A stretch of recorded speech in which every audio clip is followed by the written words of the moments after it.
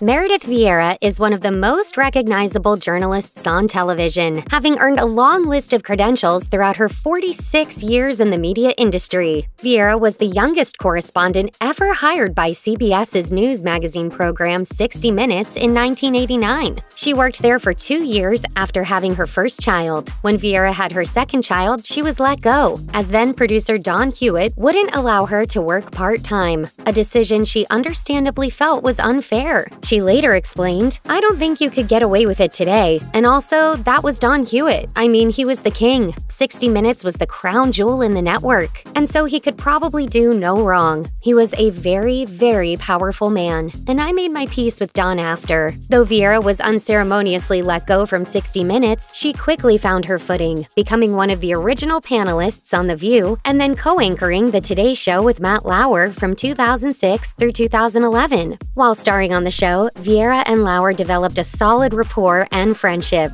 and they were popular with viewers too. However, when Vieira left The Today Show, many viewers wondered if their personal relationship had been affected, especially after Lauer's firing in 2017 for allegations of sexual misconduct. In an interview with People magazine 2 years after Lauer was let go from the show, Vieira described how finding out about the sexual misconduct allegations against Lauer felt like a gut punch. She explained, "I was in LA, and my phone started going off at 4 a.m. I didn't know what to make of all of it." Vieira said the news was especially painful because of the supportive working relationship they had hosting the show. She added, "Matt and I were very close. He was very kind to me. We both have similar senses of humor. We're both sarcastic." Vieira went on to say that she never felt uncomfortable working with Lauer, recalling, "There was totally joking around, but I never took it as anything. We were like brother and sister. If somebody were a fly on the wall in any newsroom, they'd be shocked by the language and by the gallows humor. You made a joke because otherwise you'd implode when you're covering something." When pressed, Vieira declined to comment on the status of their friendship at the time, but did call the whole situation, quote, "just sad," while adding, "It's been rough in a lot of places with a lot of people." While Meredith Vieira wouldn't define her relationship with Lauer during the interview with People magazine, she did eventually reveal to the Los Angeles Times in August 2019 that she was surprised by the allegations and is no longer in contact with him. She explained, "This was a guy I thought I knew. I mean, there's a lot of stuff that goes on in television. There are people who have affairs. This was a different level. This wasn't that." A few months after Vieira's interview with The Times, a source told People that Vieira and Lauer never spoke again since his firing. I do believe in second chances too,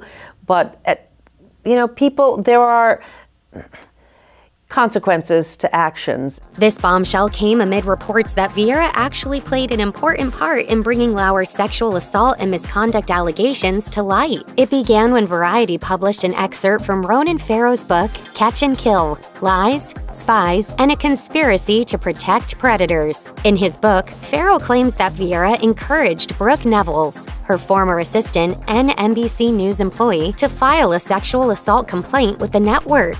Nevels claimed in the book that Lauer had sexually assaulted her while she was working for Vieira at the 2014 Sochi Olympics. For his part, Lauer has repeatedly denied any wrongdoing, though he did issue an apology after his firing. Other employees on The Today Show have since come forward to accuse Lauer of impropriety. The former anchor has yet to comment on his current relationship with Vieira herself, but considering her pivotal role in speaking up for his alleged victims, it's unlikely that this bridge will be unburnt anytime soon.